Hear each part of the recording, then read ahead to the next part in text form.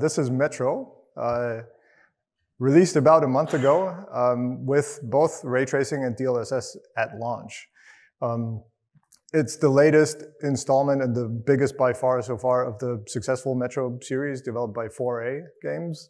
And it takes you on a journey through post-apocalyptic Russia. It's an extremely moody game, kind of a little creepy, and it's very nice what they've done with just the art direction combined with ray tracing. And this, by the way, is an in-game shot, right? So it looks like this in the game. So in Metro, ray tracing is used for dynamic global illumination. The game computes one bounce of indirect light from sunlight. So looking at the RTX off picture here in the top left, you can see it starts from direct light hitting the floor and then some kind of ambient term, kind of what you would do usually, ambient plus some GI approximation that you typically do with raster light probes and things like that. Ray tracing is used here to compute with a single ray per pixel, or in some cases, depending on the quality setting, a ray every 2 pixels. Compute an AO pass and a GI pass with the same ray. And then multiply those two terms or add them to the lighting terms that the engine is already computing for the raster passes. So it's kind of an artistic mix, which is very much on purpose because the art direction for this game had to go a certain way. A lot of the similar to Battlefield, a lot of the assets and the art and the style was already done, and locked down before the developer actually had the chance to look at ray tracing, which makes this very challenging, right? You can't just throw away the gameplay because you have new lighting effects, especially in a game like Metro, where a lot of it is about stealth and dark corners and things like that. So they had to make sure that this still looks right with both RTX on and off and doesn't break gameplay.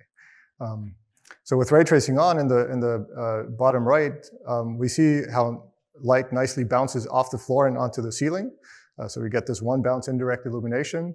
And actually, if you look at the missing board there in the ceiling, without ray tracing, there's kind of a lot of light in there, and it's darker, above the ceiling with ray tracing on because the bounce light just doesn't go there, and it's something that the raster solution can't approximate.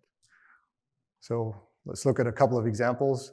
So this is what it looks like by default. No ray tracing. Doesn't look bad, right? Quite a pretty game. If we turn it on, suddenly it looks a lot more natural. Things just seem to fit in better. I'm going to flip back again. If you look at the snow plow there and the railing on the train car, suddenly it seems like it's glowing and it doesn't really fit, right? And there's probably some sort of not enough resolution in the voxel grid, or I don't know what's going on, but it's essentially a light leak. It just doesn't happen with ray tracing if we get the correct solution there. Here's another example. No ray tracing and ray tracing on. So you can see how the extra occlusion there really adds a lot of depth to the image. It's almost like someone turned on the 3D, right? Here's another interesting one. So I'm going to flip back and forth on this one a couple times. So look at some of the details, like this ball, for example, the shadowed region of the ball. If I turn RTX on, it receives the bounce light from the floor, right? So the shadowed region gets a little bit brighter. If you look at the pillow that's sitting on the floor, I'm pointing at my screen. If you're looking at the pillow that's sitting on the floor on the very right, it looks kind of like it's floating. And with ray tracing, it gets a nice contact shadow. It really looks like it's sitting on the floor where it belongs. And then very interesting, on the very left side, this board there, or the wall, kind of looks pretty bland without ray tracing. If I turn it on, it gets a nice indirect shadow. So indirect shadow from a dynamic object is not something you typically see in a game. And then let's look at yet another one. So if you look at the shoe on the couch, it's kind of the back of it looks like it's glowing a little bit. That seems to be another type of light leak or something. And again, it looks just like it actually belongs there if we turn on GI. So this is Metro. Again, a very pretty game. Uses ray tracing for very nice GI effect. I highly recommend you check it out. All right. Let's take another one. This is Control, an upcoming game by Remedy. Remedy is a Finnish developer, best known for Quantum Break and Alan Wake and Max Payne.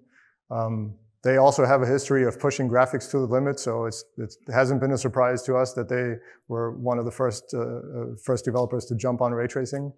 And Control is notable because it's going to be one of the first games to incorporate not just one effect with ray tracing, but actually 3 at the same time. So they're going to do ray traced shadows, ray traced reflections, and ray traced GI all at the same time. So let's just take a look at what this looks like. If I can, yeah.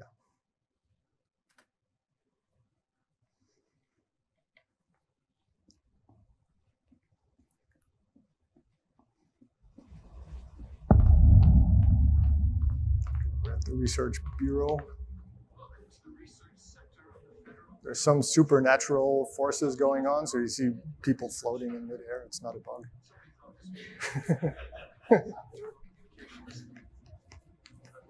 So look at the reflections on the floor. It's almost like you can feel the wax that they use to clean it. RTX off. Still some SSR reflections. Doesn't look too bad, but much less fidelity, of course. Look at some gameplay. Are you ready? Let's go.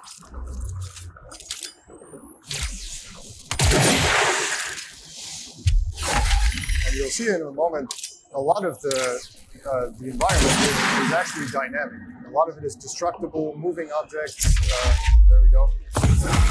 You can make a real mess of this place, and the lighting is fully dynamic. There's a little bit of baking going on, but most of it is completely dynamic. No matter how much you make a mess of it, the lighting always looks right every time.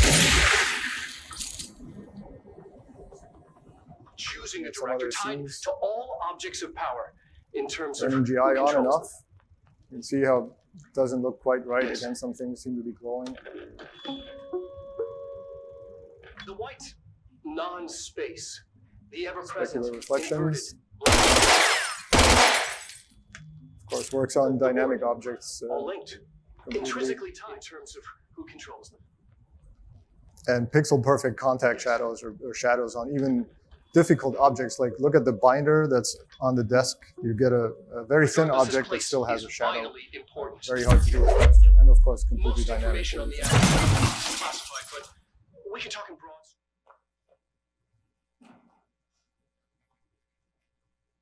All right, so this is Control. Super pretty game. I can't wait for this to come out. It's going to be out late summer.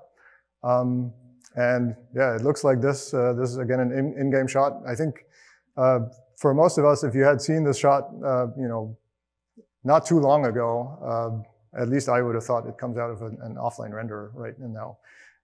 Here we are walking through this environment in real-time frame rates, and not only walking through it, but interacting with it and destroying things, blowing stuff up, and it always looks correct. So very impressive stuff.